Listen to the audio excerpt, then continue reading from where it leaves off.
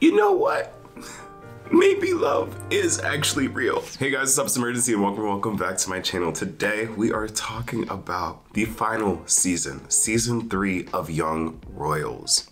And this show, if y'all have been following this channel for a while, you'd know that Young Royals has been a series that we've been covering on this channel for actual years. Like, we've been in this for the long haul, and just as a fan, it's really sad to see this series come to an end because it's just too good. Like, this is a really feel-good queer show, and I feel like it's another example of just feel-good queer representation in TV and media, and I feel like we need more of that. So I'm just really sad to see this show go. I do feel like it was its time to go, and I applaud it for not overstaying its welcome because it really could have taken a different route where it just had season after season after season. 3 is a little short for a show that's based on a high school show, because usually they do like 4 seasons, but I'm not gonna complain because I feel like they really fleshed out the story with this final season. We're gonna talk about that. We're gonna get into that because a lot happened this season. If you have not already caught up with Young Royals or have not seen the series at all, then definitely be sure to watch it. Watch the reviews, which I will link somewhere around here, and then come back for this because we're getting into spoilers.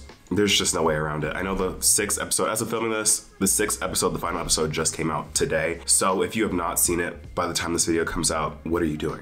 There are going to be spoilers. So just to preface that ahead, we're gonna be talking about some themes for this season, how the characters have developed over the course of the series, getting into that final episode because a lot happened in that last episode, as well as getting into some fan speculation / predictions as to where I think this story could go if it were continued / where I think the characters are going to go post this story. So if any of that is of interest to you and you are new to the channel, then be sure to subscribe so that you don't miss out on any content that I have coming out on this channel every single week. Also, while you're at it, leave a like on this video because it helps out a ton with the YouTube algorithm, and you can follow me on my socials at Imurgency on Instagram, TikTok, and Twitter, where I post TV and music reactions and just general lifestyle content. And if you want to go a step beyond to support the channel, you can become a channel member today to get exclusive access to 2 additional show review videos a month, as well as early access to every one of these videos. So if that's of any interest to you, then be sure to click the join button to check that out. But other than that, let's talk about Young Royals because, oh my God. So can we address the elephant in the room? Like, Young Royals was just a hit through and through. I honestly am so thankful of y'all because y'all put me onto the show. I would have never started Young Royals if y'all weren't in the comments being like, you need to watch the show. This show is so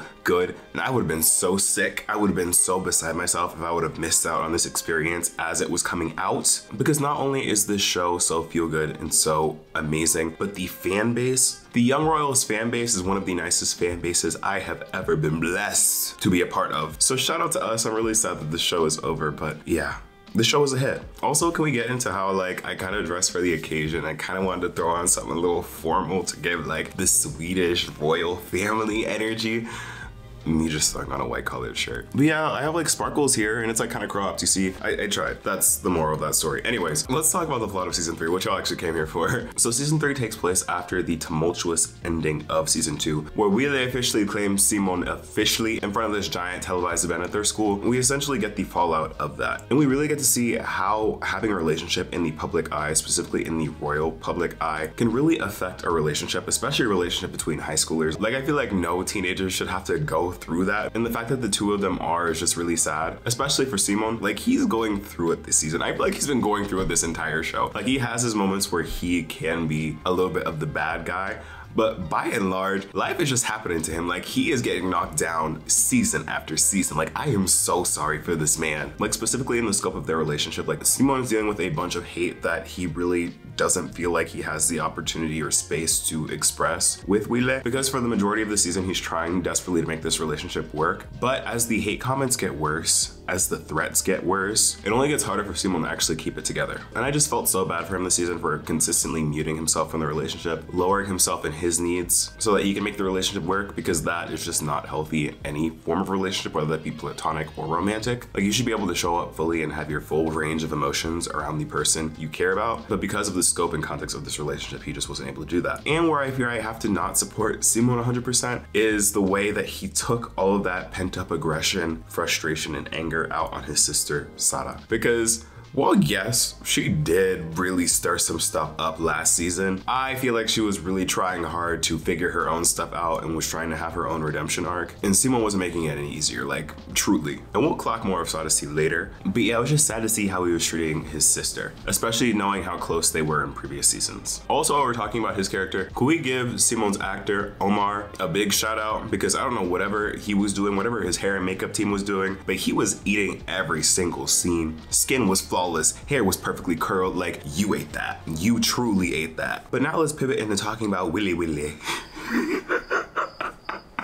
I'm sorry, I will not say that. I will not refer to him like that again. But moral of the story for most of the season, this man does not know how to communicate. And that's not entirely his fault because of his situation. He was never brought up in a family or an environment where he could communicate because he's very duty bound. Like his needs, wants, and desires in life come second to his duty. Like his duty comes first. So of course he doesn't really know how to communicate how he feels because no one really gave a shit about how he felt before. But it's really showing in this season, even more so than in past seasons, because I feel like honestly a lot of the conflicts that Simon and Wille went through could have been resolved if they actually had an honest conversation about what was going on in their lives and what they were actually dealing with. Like they shouldn't have had to actually open up being like, oh my god, I'm Simon, like I'm getting so much hate right now online and someone threw a rock through my window, no Bridget Mendler. And Wille being like, oh my god, my family literally doesn't like me. My mom is having a mental breakdown because I don't want to be crowned prince and my brother is no longer alive. Like y'all could have conversed about that a little sooner so it didn't have to blow up and become what it was. But honestly that's accurate human portrayal because I feel like most people don't know how to communicate. But yeah, as a viewer, it's just like, dang, miscommunication trope is going very strong right now. And when I feel like it comes to their relationship specifically, I feel like both of them are just serial people pleasers. And just having two people with really bad people pleasing tendencies try and work things out can be a little difficult. Like Wille's whole job is to be a people pleaser, being a man of the people, being the crown prince. And Simon just wants to make this work and wants to make things easier for Wille, like not posting on social media, deleting his social media, muting his personality publicly and muting his beliefs publicly. So it really just shows like how when two people with bad people-pleasing tendencies outside of their relationship bring that inside of their relationship, it can cause things to be a little messy and cause a bit of friction, where neither party is truly satisfied or happy. Now this is a quick segment where we talk about August. We're gonna talk more about August when we talk about the last episode. But in this quick character breakdown, August, he still gets no sympathy from me. I'm sorry. I know the August hive runs strong. I know that some of y'all really want August to have his redemption arc. I know a lot of you are just rooting for August. I am not one of them. Truly, I am not one of those people because August, in my opinion, and with all due respect, can choke, okay? Because I feel like this whole season they wanted me to feel bad for him so bad, like so bad. But it just really wasn't working for me because he will always just be scummy to me. And specifically when he was trying to be in his lover boy era with Sana, like it was just really giving force. Like you were trying to bring back yearning and pining in 2024 so bad, where it just isn't really translating for me. Like after all the stuff that you did, you want to be all certified lover boy? Like no. I am glad Sana put you in your place not once, not twice, but maybe 3 times. Like, oh my god. And yeah, I'll give him the benefit of the doubt. They did do a really good job of explaining like why he is the way he is and giving him some form of remorse and redemption in the end. But still, I'm still looking at him sideways. I don't care. I don't. And you can fight me for it. Actually, don't fight me for it because it's not that serious. But just know I said what I said, okay? One of my favorite characters this season, Felice. I feel like she went through it this season. She got so much amazing character development. She's been an unsung hero in this series for so long. They really took a lot of the season to delve into her identity as being like the only Black girl in the show and at the school, talking about the different microaggressions that she goes through from the staff of the school to just feeling othered at the school, specifically having to do with her hair. They mentioned a couple of times in this season how her hair has been a point of contention in the school, how like she's constantly being called out for having messy hair, but none of the other girls who happen to be white get any flack for it. And she has a really amazing scene with her dad during the school evaluation episode where her dad talks about how much he loves the school and how much he's down for the school and wants her to speak positively on the school. Yet when she pries a little bit further into his actual experience at the school, it showed that he was actually very much othered, and he really lived up to those like respectability politics where he felt like he had to be 10 times better than everyone else just to be seen in a positive light, and was constantly bullied and like made fun of because of his race. So I'm glad that they pointed that out and they talked about that, simply because when it comes to topics of race, oftentimes those conversations are really relegated or are more so popularly talked about openly in American media. So seeing a show that's based in Sweden tackle these topics as well is just so amazing, because I'm sure that representation is so worthwhile for any Black people or any non-white people that are living in Sweden and have gone through that. So shout out to them for adding that storyline in there. I just feel like Felice is such an amazing character. She honestly needed to forgive Sada a little bit sooner. Like, that was her only real friend, if we're being honest. Like, of course, Sada did her big one last season, let's not forget. But still, she was well-intentioned through it all. And finally, Sada. I honestly felt for her this season. If y'all seen my previous reviews, you know that I've been very critical of Homegirl, specifically last season, because the stuff that she was doing was pissing me off. Like, girl, make some better life decisions. Like, sleeping with the enemy, really? Blowing everything up in an attempt to help, really? But this season, she really had a redemption arc. And honestly, it was kind of relatable. Like, running from your problems is how it be sometimes, no shade. Like, sometimes the task is too vast for who you are at the time. So sometimes you just need to run. You need to run and wait till you can approach that task again. And one thing about Sarah, she gonna run. She ran for most of this season from her issues. She said, go back to school and face the consequences of my actions. No. I'm gonna hang out with my deadbeat dad. And really, that sounds really messed up, because it is. But at the same time, I'm glad we got those scenes, because we got to see more of a characterization of her father and how complex of a character her father is. Showing that oftentimes no one is 100% bad or 100% good, like it's a mix of both. Like, yeah, his father deals with alcoholism and addiction, but he still deep down wants to be a good father. He just actually can't be that consistently for her, which is really sad, but also very relatable and true for many people. But I'm so happy that she finally stopped running from her issues and addressed them head on, and was able to confront and talk to the people that she had wronged, apologize to the people that she had wronged, and moved on from it. Like, I love to see it. But that's enough about characters for now. It's time to talk about the meat and potatoes, what we've all been waiting for, and that is the finale, episode 6 of season 3. Because I was very scared for this episode, because episode 5 left off with such a big cliffhanger, with Wille and Simon essentially breaking up, like being like, I can't do this anymore, and breaking up, because that is huge. They've been on and off together, but really together for almost the entirety of the series, and for them to break that off in the second to last episode, I was concerned that not everything would be addressed in the final episode, because they had a lot of loose ends to tie up. They had the stuff with Wille and Simon's relationship, they had the stuff with August to tie up, they had the stuff with the school to tie up, they had Felice and Sada's relationship to tie up. Like, they had a lot of things to get done, but I feel like they did each of those pretty well. I'm not going to lie to ya. And it honestly ended up being what I feel like is the most emotional episode of this series. Like, when I tell you, when the credits started to roll, so were the tears down my face. Like, this last episode got me. It got me real bad, because not only was it really sweet, really wholesome, really emotional, but it also reminded me, like, this is the last episode we're getting of them ever. And that really just drove it home to me, like, this is the last time I'm seeing this cast in this way, and that's very, very sad. And one thing I feel like this finale did very, very well was leaving the surprise of how things would end up till the very end. Like, I truly didn't know which way it was going to go. Maybe call me naive if you called it, if you clocked it from the beginning. Shout out to you. But I honestly thought they could have went either way with Wille and Simon's relationship. Like, I could have seen them being like, you know what, we can't be together. Even if Wille does leave the monarchy, Simon still just can't do it and needs that space, so they would have went their own separate ways. And then I also could have seen it go how it ended up going. Spoiler alert, but you already knew that they would end up together, and they did a really good job of balancing that line up until the very end, because I was gagged. I was positively gagged, but gagged nonetheless. And you can really tell from like a production and storytelling standpoint that the team behind Young Royals was being so intentional with the way that they did this episode, from all of the callbacks to the previous seasons to just the way that this episode was shot. Beautifully, might I add. Like that scene with Wille and Simon in the forest as they're having their conversation and going through the memories of their relationship, like that was beautiful. To the inclusion of Simon's song to Wille for his birthday, gorgeous. To some of the callbacks doing the whole like goodbye scene, which they had in season 1, I believe. I think also in season 2, where either Wille or Simon says goodbye to the other as they break up or say goodbye to each other. It's just really nice to see that come full circle, because it really does show like the writers and the people behind the show really cared for this series. And it just makes it even more sad that it's ending, because it's not very common that you see such intentional story writing anymore. We've talked about this a lot on this channel. Like, I feel like it's very well appreciated. And one thing I really love about this episode that some people may find cheesy, some people may find blah, blah, blah, but 99% of the characters in this show end up having a happy ending, which may seem cheesy, but I'm really happy about. The only one that didn't get a happy ending was August, and I feel like he deserved that, okay? Like, even from like the side characters, like from Neil's coming out to his friends saying that he's into guys and being resoundingly accepted for that, which I found shocking at first, because I forgot the name of the guy, but the guy with the buzz cut cut that was being an asshole the whole series. Him being like, I don't care, like that's cool, like let's find you a guy, you're so handsome, blah blah blah. Like that was really sweet. To the side characters, like the friends of Felice, having their sapphic awakening. Like it was so nice to see the attention to detail where everyone gets their plot lines addressed.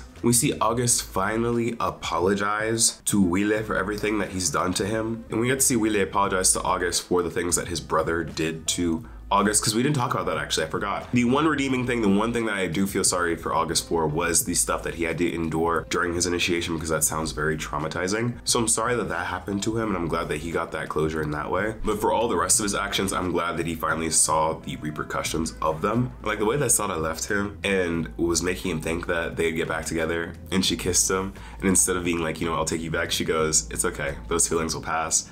Like, sorry, how could you not say it's and she ate that down. I am sorry, she cleared. I'm glad that Sada and Felice finally made up. We're able to become friends again. And I really missed their friendship this season because I feel like they were some of the best friends on this show and were such a wholesome aspect of this show. And the fact that they weren't friends for like the majority of this season was just so irking to me. So I'm glad that they finally got together in that way. And for the entirety of this episode, Wille and Simon, like their push and pull for this entire episode gave me so much anxiety. Like I was anxious from them breaking up, to them having to see each other in school, to them not knowing what to say to each other in school, to them having to counsel their friends, being like, should I talk to him? Should I get closure? Blah, blah, blah, blah, blah. Their relationship at the beginning of this episode was giving me stress. And one of the more impactful parts of this episode was Wille's relationship with the royal family and how that transformed over the course of this episode. Because they shut down the school is closing. It's their last day at the school, they're having their hip hip hurrahs. But I feel like the way that Wille developed in this episode was so amazing to see, just from a character development standpoint, because I feel like we're finally seeing him come to terms with what he wants. And I feel like that's the overlying theme of this series. Like Wille has progressively gotten his own autonomy of his own life throughout the different seasons of this series and the different experiences that he's been put through. So it's just really nice to finally see him be able to make his own decisions and stand by them, to choose his own destiny of how he's going to progress forward. Because if we remember back to season 1, most, if not all aspects of his life were controlled by his family. Whereas now at the end of the series, he is in control of his own life. He is choosing what he is going to do, what he is not going to do, because he has the agency, the confidence, and the experience to actually do so. Like by the end of this series, I feel like he knows how to maneuver his way through the monarchy how he sees fit. And they showed that through subtle ways, like from the way that he was talking to his guards about how he was going to the party. Like season 1, Wille probably would have snuck out, probably would have tried to make a fuss or something, but instead he is honest and upfront to the guards, being like, I know my brother was getting into stuff, I'm going to do this. I'm going to be going to this party. You guys can follow me and make sure everything is safe and make sure that I'm not going to get into any trouble. I'm going to do my best to not get in any trouble, but this is what's going to happen. And having him have that confidence, have that assertiveness, and that maturity is just so nice as a longtime viewer to see, because he's come so far as a person, and I'm happy to see that for him. Also with the last conversation with him and his parents, him being like, I don't want to be the next king. I don't want to be the crown prince anymore. And him actually saying that in an articulate, calm demeanor, because I feel like he's been saying that throughout the entire series, but it's been via screaming match. But for him to actually have the confidence and the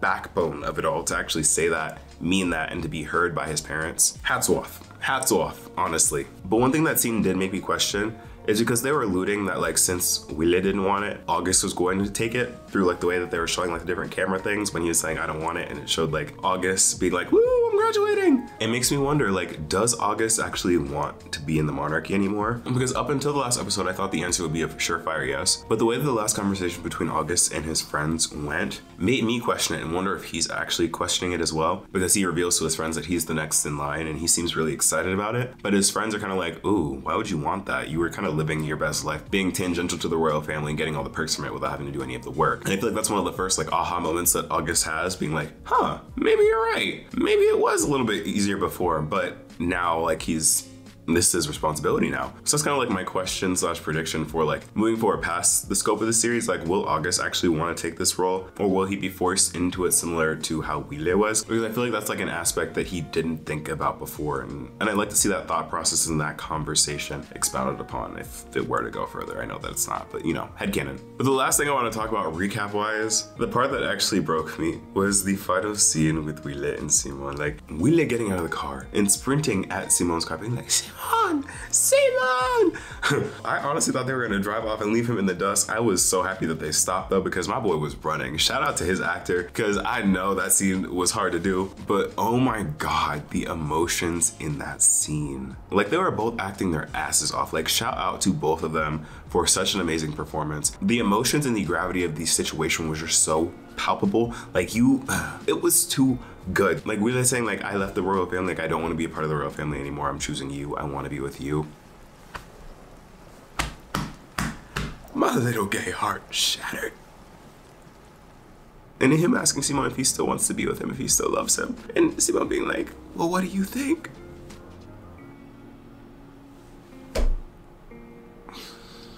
I did not need to see that. Well, I did.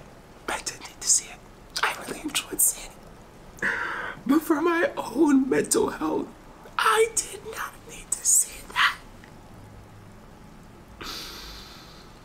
That was really sweet and such an amazing ending. Such a wholesome ending. Like, to see Wille and Simon go off into the sunset, and to have Sara and Felice in the front seat driving, like them literally just driving off happy into the sunset, was beautiful. And the way that they ended this series, the way that they ended every single season, with Wille looking into the camera, but this time he looks happy. Like, come on. This was a series. This was a solid series, and I am so glad that I've gotten the opportunity to watch it. I hope that they come off. Actually, part of me wants them to have like a spinoff, or for them to have a continuation, but I honestly feel like it needs to end where it's at, because I feel like it ended in such an amazing place. My headcanon is that they go off and have an amazing summer vacation. Maybe that's the extra content that we get, like a little summer vacation spinoff, showing them all doing their big one on summer vacation together. I actually would really like to see that. I feel like that'd be a really cute, like maybe a 1 or 2 special episode, just to give us another goodbye before ending the series forever. I've had such an amazing time covering and talking about the show over the past couple of years. In terms of feel-good queer representation, like, it's really there. Again, I say this and every time I talk about queer rep, I love to see some storylines in the future revolving around 2 characters of color, just because I feel like that is such an underrepresented group of stories to tell. But for the queer representation that we got, I feel like it was really good. I can't stop talking about how much I like this show. Like, I'm just gonna give you my rating. I would give this show a solid 9.5 out of 10. I'd give this series a solid 9.5 out of 10. It is very well done. From start to finish, it is a hit. I feel like this season overall would probably give me maybe like an 8.5, just because I feel like the beginning was a little slow and not much was necessarily happening outside of the push and pull of Wille and Simon's relationship. But that last episode really carried, and the series overall I feel like was really great and is a must watch for people that just want a feel good coming of age queer romance storyline like that. Y'all could take it. This is a hit show. It's a hit, but what can I say? But now I want to hear from you. What did you all think about Young Royals? Are you excited, sad, emotional that the series is over? If you haven't seen it yet, are you going to watch it? Let me know all your thoughts down in the comments below. And if you've been here since the first Young Royals review, thank you so much for sticking around. I really do appreciate you. I hope that we get another similar show to fill this void moving forward. But other than that, y'all, thank you so much for watching. If you're new, subscribe, leave a like, follow me on my socials, and consider becoming a channel member today. But other than that, I've been Imurgency, and I will see you in the next video. Peace.